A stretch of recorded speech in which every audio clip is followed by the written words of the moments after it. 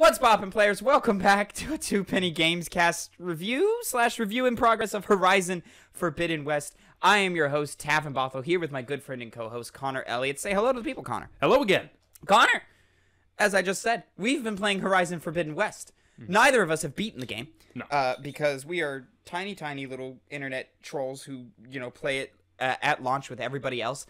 I dropped my water bottle cap, and now I'm picking it up with my foot like a monkey. No, you don't get... Now I'm a monkey. And you're going to put it on your bottle, too? No, I'm going to finish the water, and then I'll put it on. Oh, okay, very respectable. Never mind that. Anyways, Connor, we've been playing Horizon Forbidden West. We made it about halfway through this review until I realized I forgot to press record, so now we're starting over. It's a small red button. Small red button. Did I do the same thing with the Sifu review? I might have.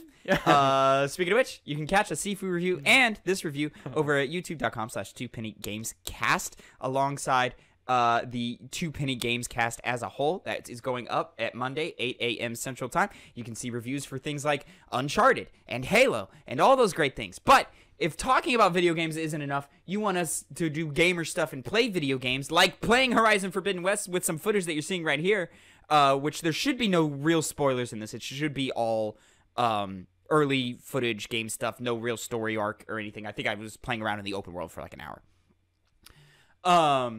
And this is a few hours into the game because it's very narrative focused up front, and then it opens up. A long goddamn time. Takes fucking forever. Oh my god. Yeah. There are games smaller than that intro segment. Jesus Christ. Anyways, but it's all build up. It's all build up. It's all leading to your journey into the West. We got to learn mechanics like the zip line and the pullcaster. Yeah, you do. Anyways, I've totally lost my train of thought. Connor, you and I have both played Horizon Zero Dawn. I played it at launch. You played it shortly after launch, dropped it, jumped back in, dropped it again, and then finished it in the last few months. And none of these are speaking to the it's not about the quality of the game, because I enjoyed every time I picked it up. You just fell off and came back and fell off. It was the fact you kept coming back probably shows. I liked Horizon Zero Dawn a lot back in the day when it came out. I thought its world design was fantastic. I loved the combat. I loved the feeling of hunting the machines and how each machine felt differently, and you had to kind of figure out its behavior and so forth and all that.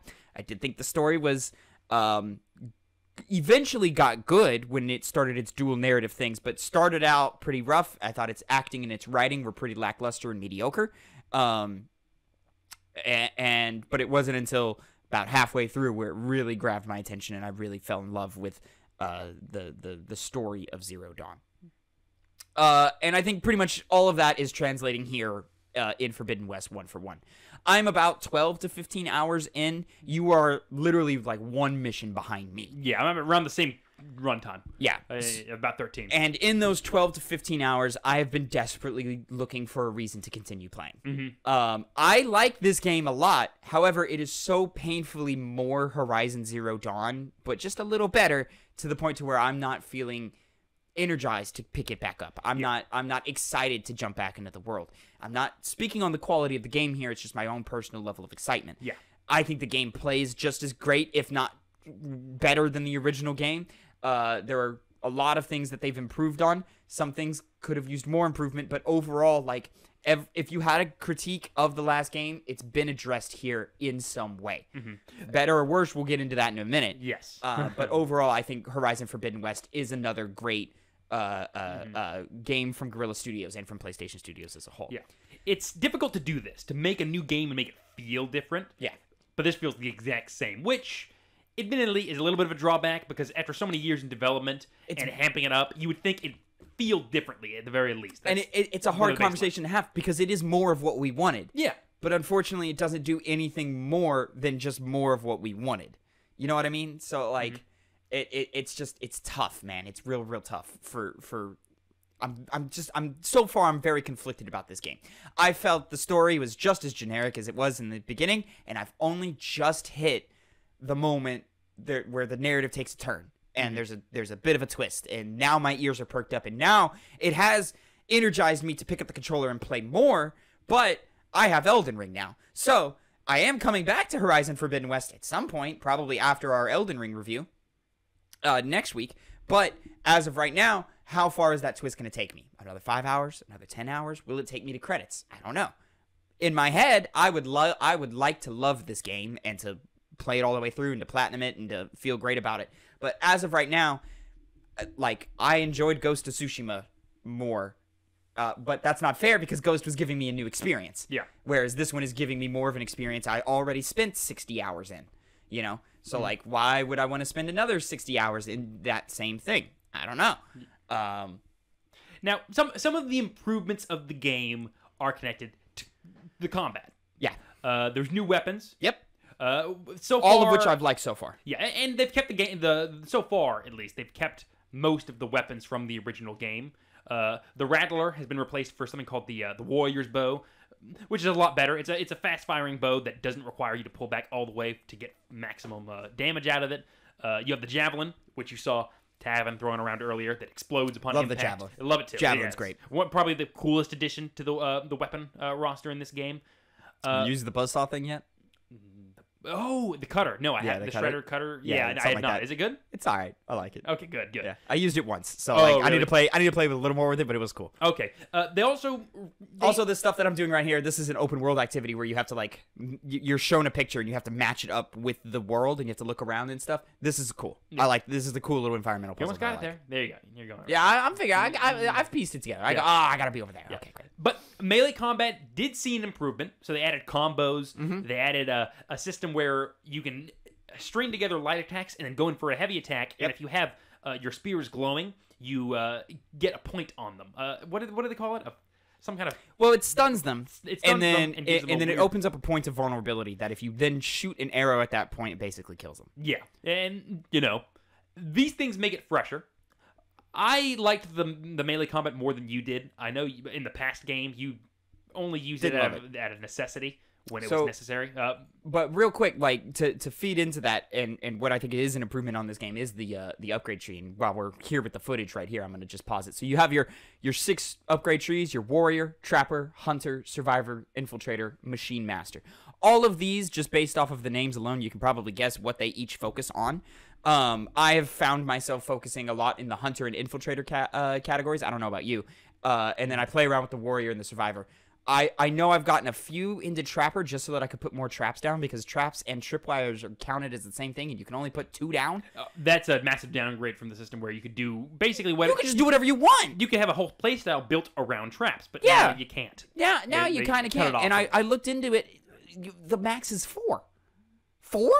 What? I used to like litter the battlefield with tripwire casts, and then I would just run through. And now you can trip your own tripwires, which is kind of annoying.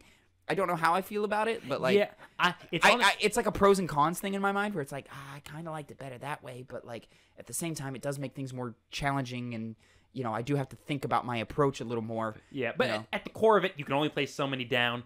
It massive downgrade in my eyes. I might even get to the point where I don't even use it anymore. Because 2, it's like, okay, you have to get them in it in the first place. You have to make sure that you don't get hit into it. Yeah. Also, it seems like it's a lot more stringent with how you place them. Like before, it's like if you put it on solid ground to solid ground, it's there. It's set up. And this one, I sometimes do it on a rock and then on the ground, and then it'll fizzle out. Yeah, like, I think it's one of those things where the geometry is meeting each other, that there's a break somewhere there. Because I was struggling with that at first, and then I'm better now than I was. Yeah, I got used to it. It seems like a weapon that's already been downgraded this much, and then you're just kind of... It's a thing where I only use it in moments where I know the machines are coming to me. Yeah. It's not me going to the machines. I almost never. I'll just stealth attack things. Yeah.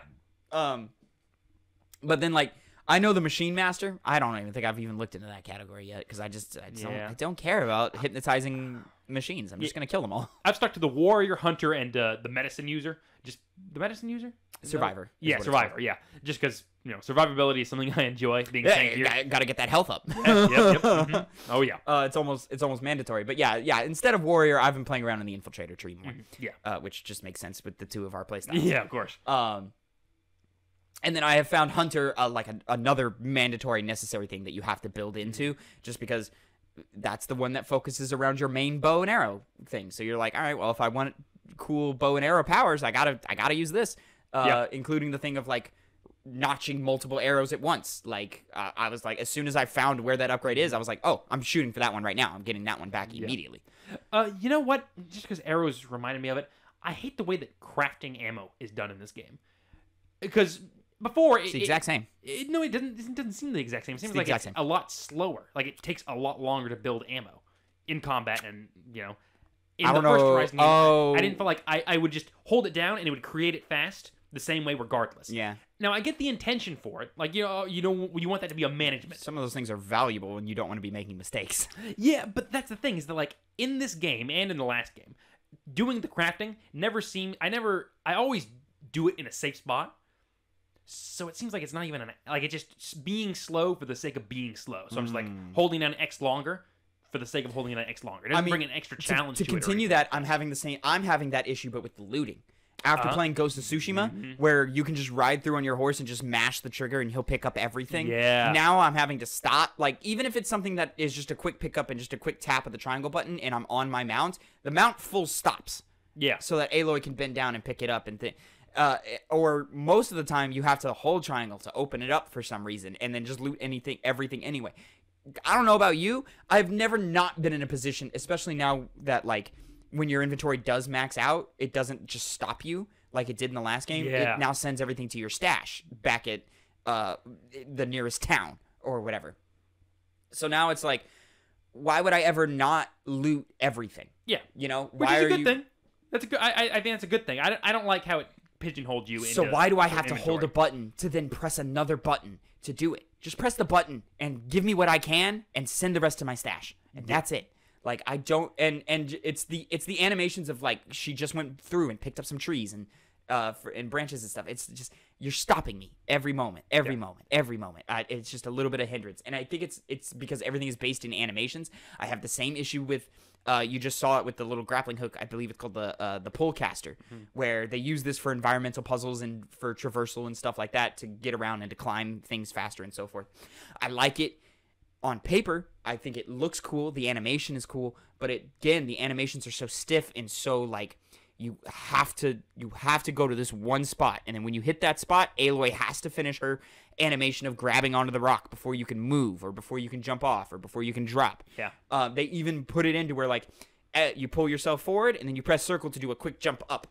But again, Aloy has to finish her animation, sit on the thing. And then, even if you pressed it like 3 seconds ago, then she jumps up.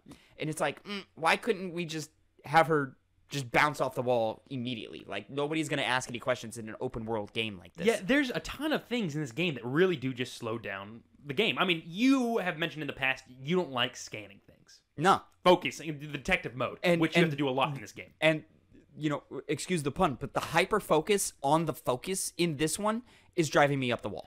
The fact that I have to, like, I don't remember 1,000% how scanning worked for machines in the last game, but it was probably pretty similar to how it is here. You just turn on the scan. You pressed R1. I think it would put you in that state of where you. All right, we're here. It's like you hold the stick for a little bit and you do that. And for scanning machines, that works fine. And for like scanning the environment, it works fine. But it's just so painfully slow. Like, and I hate scanning the environment. I hate it. It's never fun. It's the Batman detective vision is never fun outside of Batman. You know, like, it wasn't super fun in The Witcher 3, but Witcher 3 was a lot faster. So, like, it was more forgivable. Yeah. Here, it's just, like, everything feels so slow because we have to wait on these animations for fucking ever. And I'm also having an issue where, like, if I'm not standing in the exact right spot, it won't give me the prompt to press triangle. So then I'm like, you know, and I'm just having, like, it's just all these tiny, tiny little issues that I was hoping wouldn't be here that are here. And it makes the entire game design feel archaic, especially after games like The Witcher 3 and Breath of the Wild, and even PlayStation Studios' own Ghost of Tsushima, where the flow of I had minor critiques of Ghost of Tsushima, and there were some things in that game that if they're still there in the next game, I'm going to harp on just as hard. Like the climbing and traversal. If the climbing in Ghost of Tsushima 2 still sucks, I'm gonna fucking rail on it because it was so bad in that game.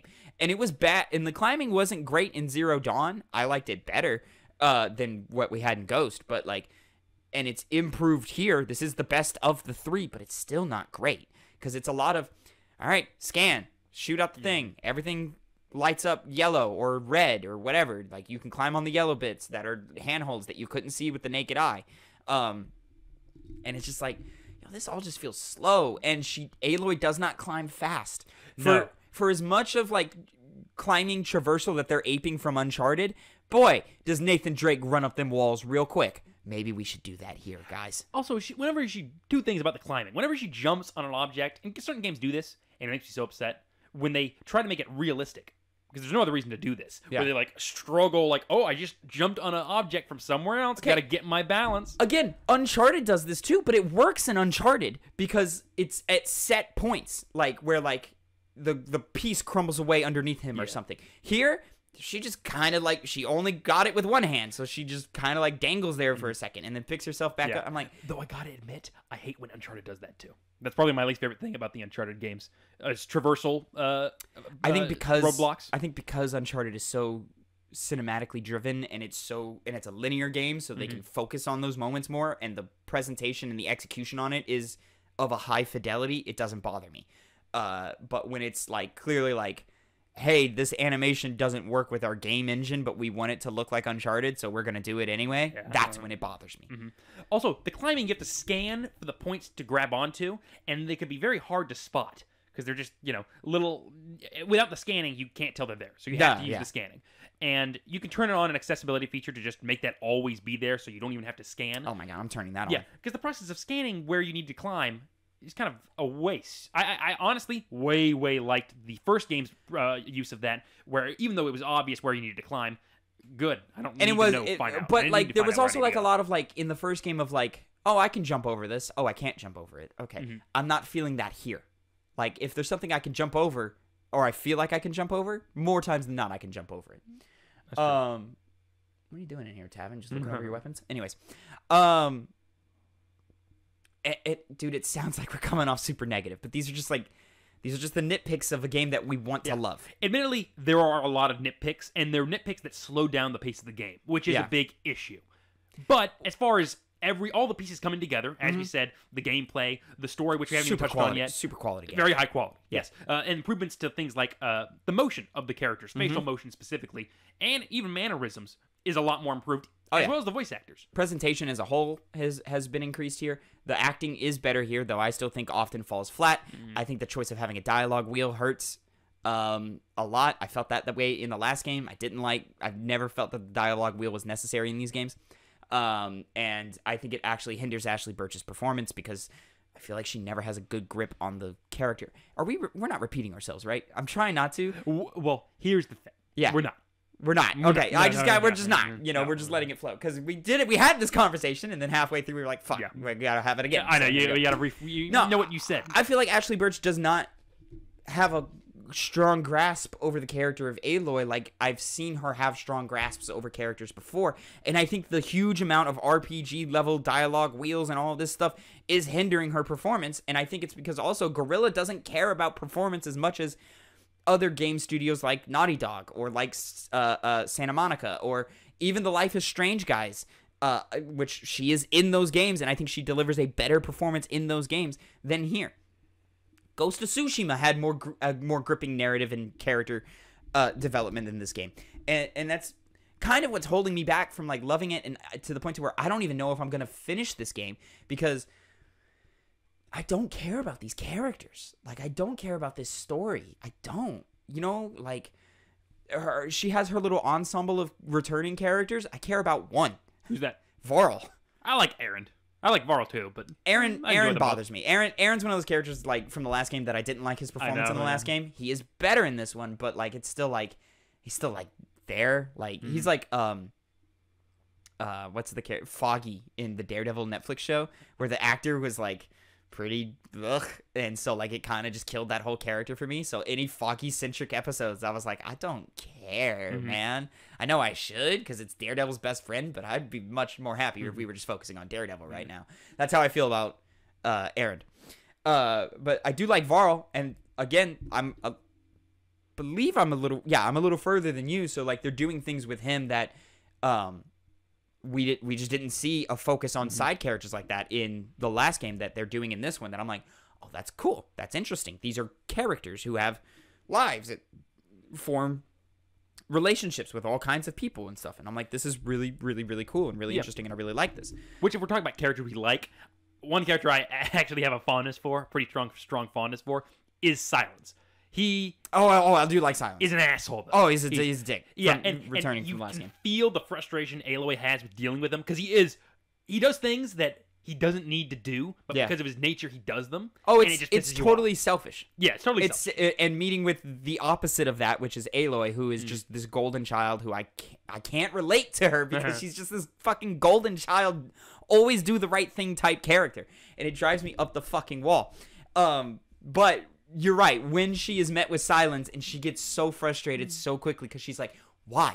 Why are you choosing to do this? Because Silence often is like, yeah, we're after the same thing. It's just, I'm better than you. I'm better than you. And it's like, okay, then Serbi's like, oh, well, I'm going to lead you on the breadcrumb trail. Yeah. So, for you to find out yourself. He's like, Aloy, we need to be smarter about this. So we're going to go the long way till you figure out how to be smarter about it. And I'm like, this is great. Their interactions are great, but it's just like, when Aloy is talking to random NPCs, where I'm like, I tune out and I'm gone. True. I'm out of here.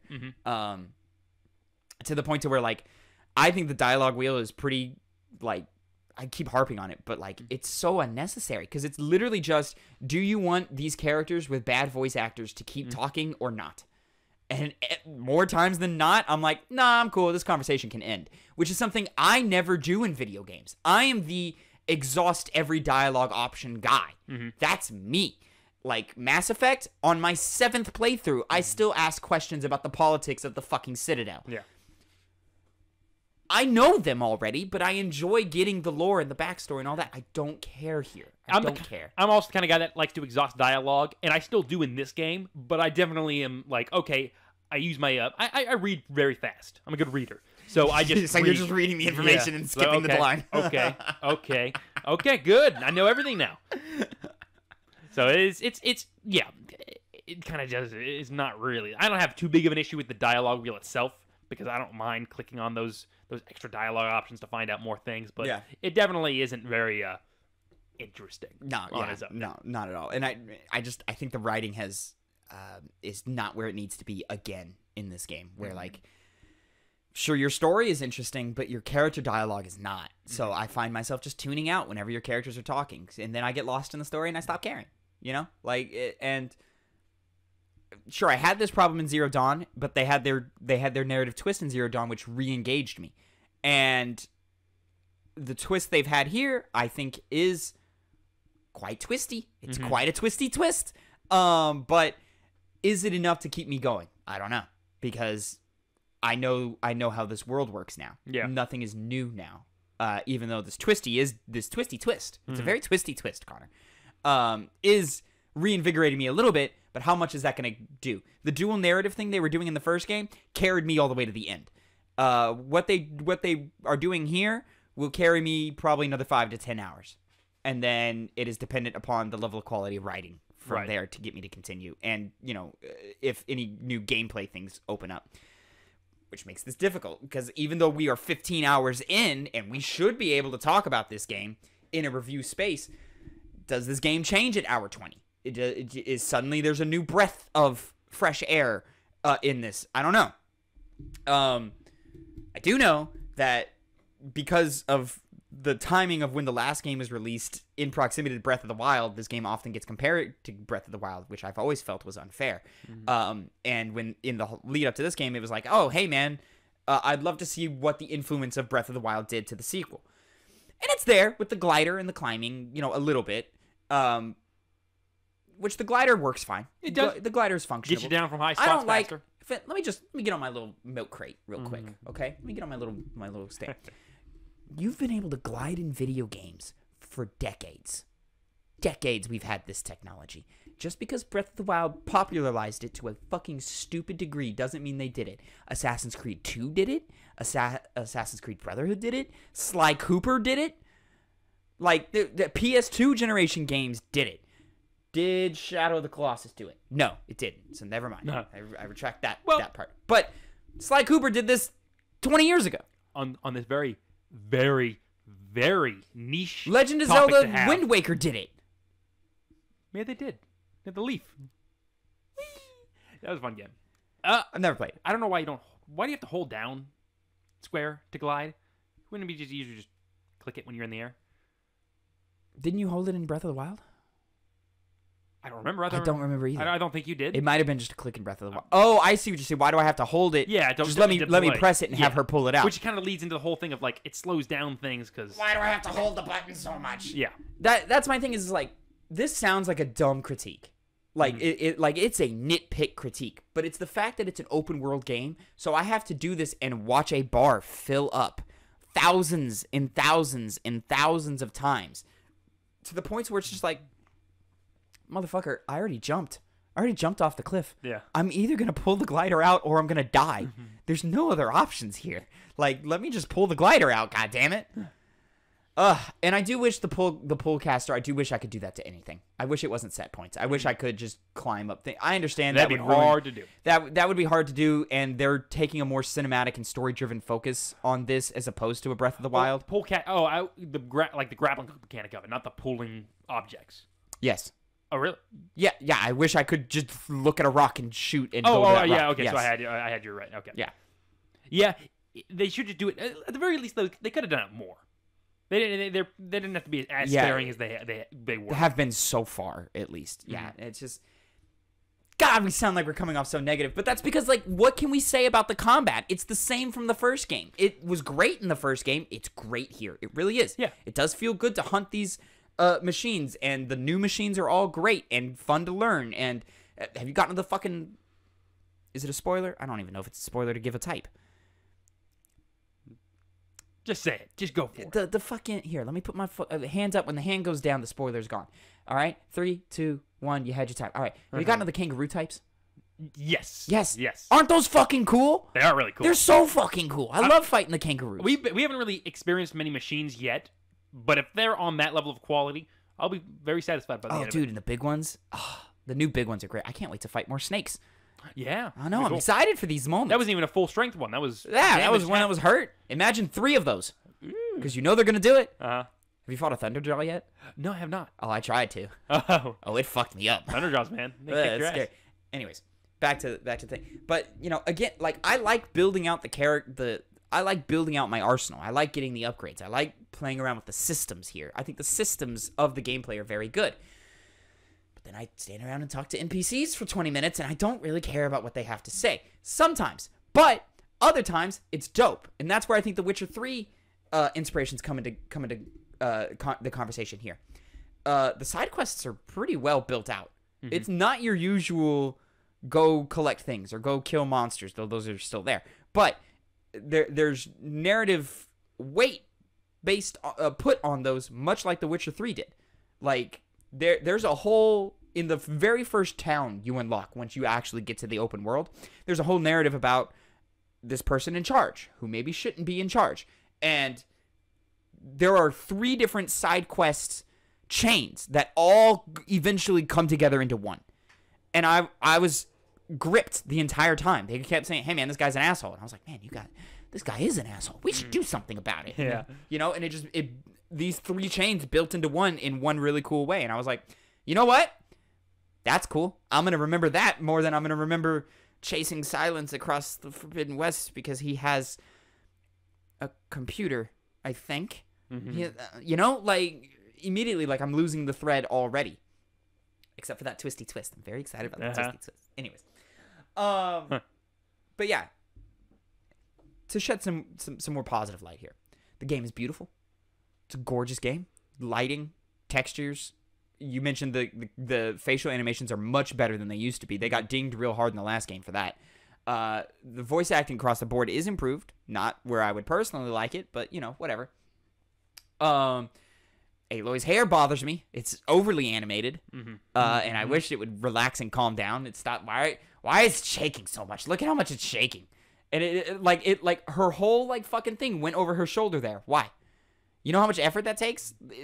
She was just walking. It doesn't, you know? Anyways. Overall,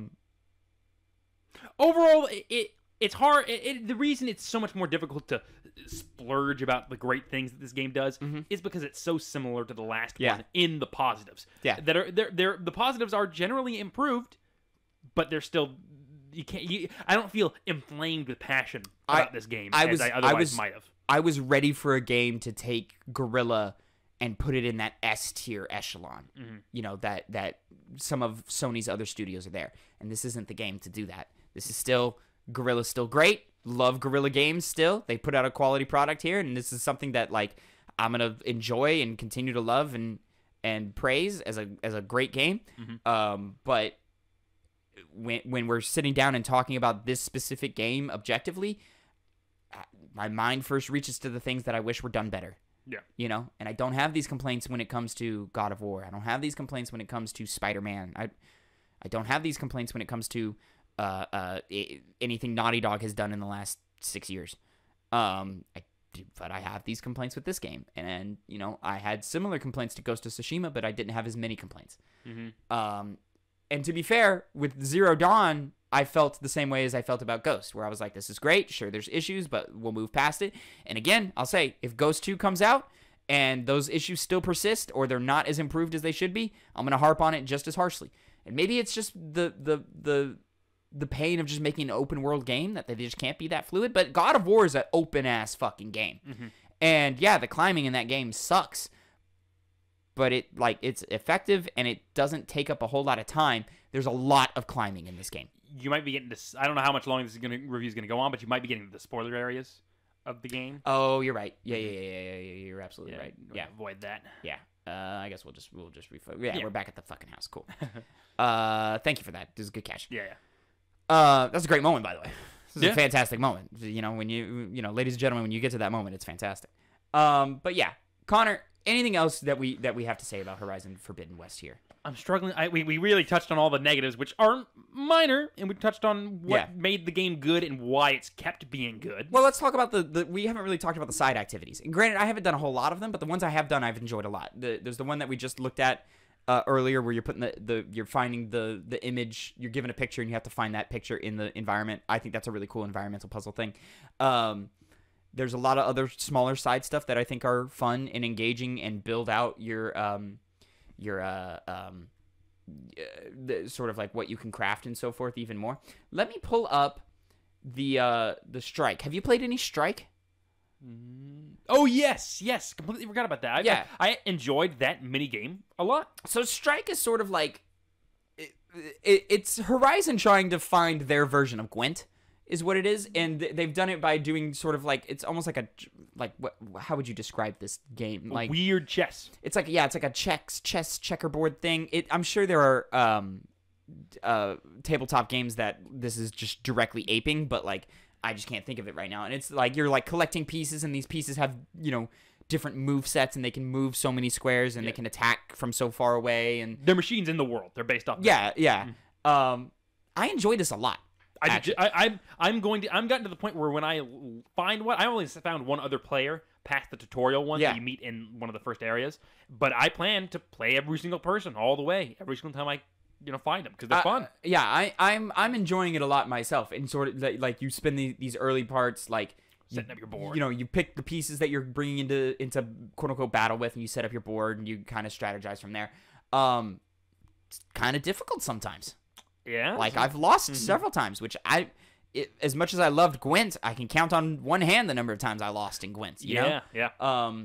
But this, it's like, you have to earn your stripes in this game. You use strategy is involved. Yeah, but it's like at the same part, like it's almost hard to predict what's going to happen, because you're sitting there, you're like, there's so much freedom in movement in this game, and the battle arena is so small to where like sometimes it's like, I think this is a smart move, and then the enemy player does their move, and I go, oh shit, this is not a good move. I made a mistake. I know. The computers are done very well. They become very good. It's the correct, the AI, and the difficulty. I think it might be like a touch more difficult than I would like it to be, just a touch though, but like it's satisfying when I win. I feel smart when I win. Yeah, a cool aspect of the game, which is obviously like one of the core parts of it, is it's terrain based. So your units will do different kinds of effects, sometimes negative ones, but I think only positive ones from what I've found so far.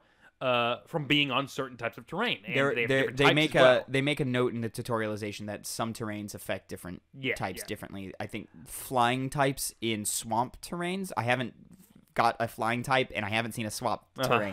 But I think they mentioned flying in swamps. They don't go well together. Okay. Yeah. But it's all like it's +1 -1 type stuff. Where like if you're on a high ground, you're gonna have +1 damage, or if you have a type that excels on a specific piece of high ground, put that on them and it's +2 damage or something like that. And then also machines have strong points that are armored, and hitting them, you're not going to get any extra damage. And then you have weak points, which if you hit those, then you're going to do more damage. It's good. Yeah, it's good. I like it, and I like building out my my deck, and I like building out like all I've got, and you can you're moving pieces around and stuff, and you're just whipping out. It feels good. I like it. The board's done very well because like the computers that you face individually have their own board that you play on, so it's not like the building part of that doesn't get in the way. So you're just focusing on the pieces and what they do and adapting to this player's board, and you get a reward if you win. So it's very good minigame. Yeah, I'm very enjoying it a lot. I'm going to continue playing it as I discover new boards and places in the open world. Man, I wish there was a way we could come off more positive, because I really do actually like this game. It's I don't think it's knocked Sifu off my game of the year so far, but it's in that conversation. Yeah. Like it's gonna be high on my list by the end of the year. It just will be. Unless just a bunch of games that I don't know about come out and blow my hair back. Hey, end of the year can come with anything. We'll see. Connor, do you have anything else that you've wanted to mention while we're talking about Horizon Forbidden West here? Not really. I'll play it and I'll enjoy the rest of it. Yeah. Again, the fidelity of the game in its combat is I can't sing its praises enough. It still feels great. It's exactly what you had from Zero Dawn, but just expanded upon a little more. The upgrade trees are great. I like the crafting. I do like the craft. I feel good when I'm putting in my upgrades and gathering my resources and putting them into my armors. There's and payoff. Applying the bonus. What do they call them? Weaves. Coils? Oh, the weaves or the coils for the weapons. Coils? Is that what? Okay. Yeah, the coils for the weapons and for the armors. I like putting on those. Weaves for the armor. Do you also just shoot everything in sight? Anytime you see just wildlife, do you also just immediately zero in on it? Until I'm for certain that I don't really need it, at that time at least, any material from boars, I'm just like, okay, I won't do it anymore. Squirrels, raccoons, I'm like, yeah, see, for me, foxes, I'm like, I don't know if I need to shoot any more foxes. You hear less little screeching noises, so that's good that I don't have to shoot them anymore. I remember being on stream, and I was just running around, and I was just talking, and then there was a fox right in front of me, and I just very quickly drew back my bow and just fucking popped it right in the head. And somebody who had just hopped into the chat was like, "Oh my god, why?" Dude, and I was like, "No, you don't understand. You need it for supplies." Yeah, feel brutal doing it, but it feels nasty, but it's great. Anyways, ladies and gentlemen, that is sort of our review in progress, or review, 20 hours in to Horizon Forbidden West.